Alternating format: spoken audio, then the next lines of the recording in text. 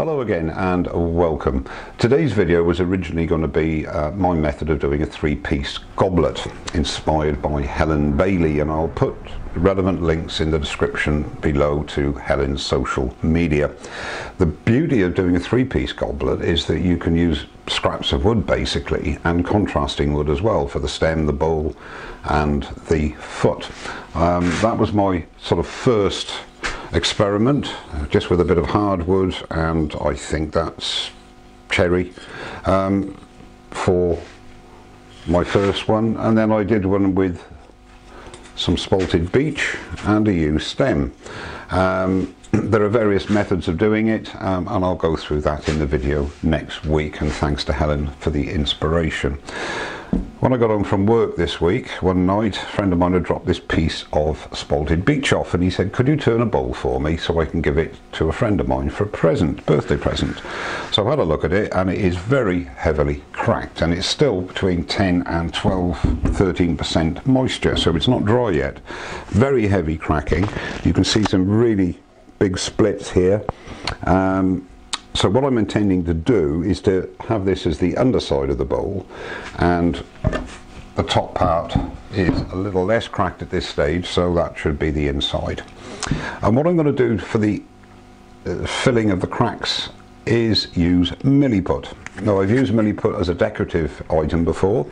It's got extremely strong bonding powers. Normally you would put an undercut on a groove that you do to give it extra keying, to let it key to the wood, but obviously I can't do that on this. But it'd be interesting to see how it performs, and I have a sneaky suspicion it should perform okay. So that's what I'm going to be doing. So I've taken the Paul Hadley centre finder here, and I've found the best part, giving me the biggest diameter, which is around 16 inches. Put my compass in the middle and drawn a circle. I'll take the edges off on the bandsaw, and I'm either going to mount it, I'm not sure yet, on faceplate, worm screw or hot glue. I'm not sure, hot glue block. I'll see when I've taken the edges off, and that'll be it. So without further ado, let's get over to the bandsaw, take the edges off this blank and get turning this spalted beech bowl.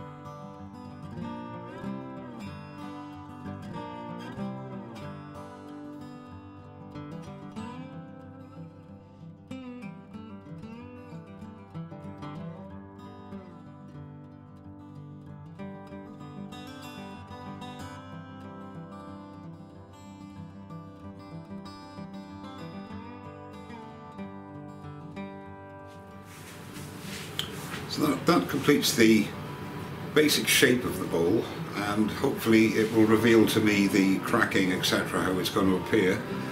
There's a large crack here which I expected to be still evident, which I will fill initially with thin CA and then have a surface, if you like, of Milliput, and because I'll only be doing finishing cuts now.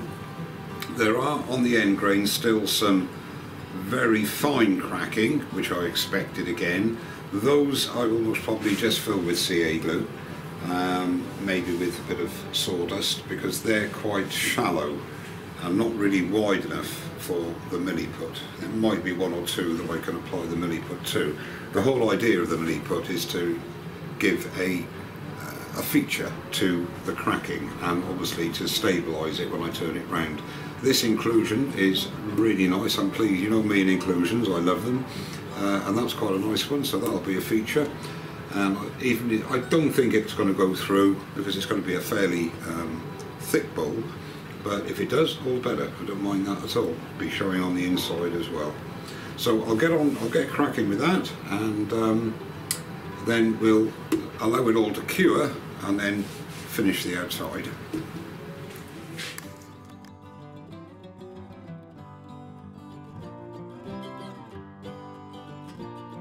Okay, so now the thin CA has cured, I'm just going along the crack with a chisel, just to break those few fibres, the tear fibres if you like, to give the Milliput as much grab as I can, because don't forget, we're not doing any undercutting or anything in this, and I haven't done this before, so it's a learning process, and we'll see if it works.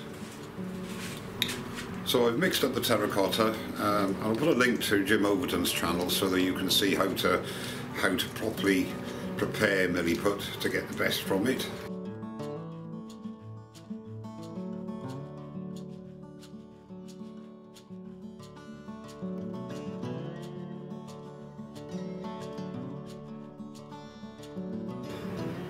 Okay, I'll come back when this is cured and I start to do the finishing touch. Right, it's the following day now, and unfortunately not good news. The good news, I think, on this major crack here is that the Milliput has done its job very well.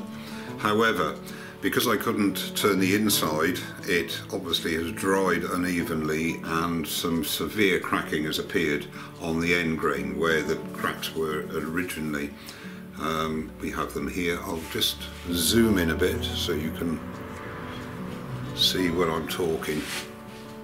So you've got a major one here, and on the end here, and on the other part of end grain here, and along the end grain here. So it's not going to be finished. So what I'm going to do is just tidy up the outside a little bit,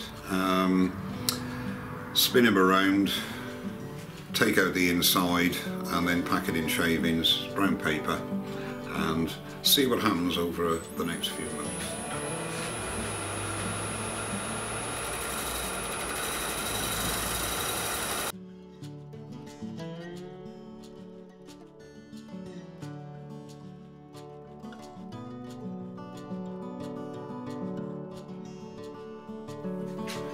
Okay, so I have cleaned up the outside now. I'm very, very happy how the Milliput has taken in this big crack yesterday. That was there yesterday. That was really done a good job, and that's going to turn out nicely if it still stays together. However, as I say, there are some major cracks appeared overnight, and I'm going to be treating those. I'm going to spin it round first, turn out the inside to give it a chance of drying evenly. I mean, even as I've been turning here, cracks have appeared here. But it's such a lovely bit of wood, it's worth persevering with, I think, but it's going to take a few months to get to a situation where I can finish it. So I'll spin it around, put it into the Easy Wood large dovetail jaws, and turn out the inside, leave a wideish wall, and hopefully I can then fill everything up and see how it goes over the ensuing months.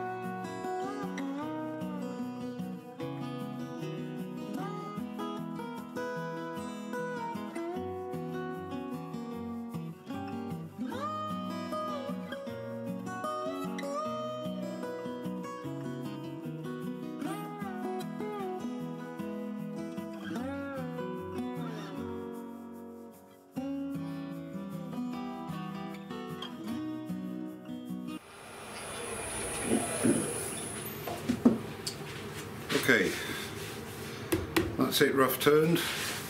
Now I'm going to just spend the time filling. What really pleases me actually is at the moment there are absolutely no cracks on this side at all. Nothing's come through. So if I can manage to halt the cracking, and I shall apply thin CA glue, and then again when it's dry to finish turn I'll fill any cracks at the surface with Milliput, because I was very pleased with how the Milliput worked on the other side. Well, that's it all filled now. I'll just leave it for another half an hour or so, see if anything seeps in anymore, and then wrap it in shavings and brown paper and put it away for a couple of months. So unfortunately my friend won't be able to give this on the birthday date, but maybe a belated birthday present sometime in September time, if it all comes to plan. Very, very pleased with how the Milliput took there on that big crack that was there. That's halted that crack, but overnight, as I say, even with covering with cling film, because I couldn't do the inside unfortunately until this morning, a lot of cracks appeared on the end grain. So I've just, as I say, treated those, and we'll see how it goes, and hopefully in a few months time we'll have the completion of this bowl. Well, thanks very much for sticking with me. I hope it's been a bit of interest, especially to the newer turners, give you some idea how to sort problems out as and when they occur, as they have a habit of doing. Okay, next week will be the 3-piece goblet, and thanks very much indeed for watching.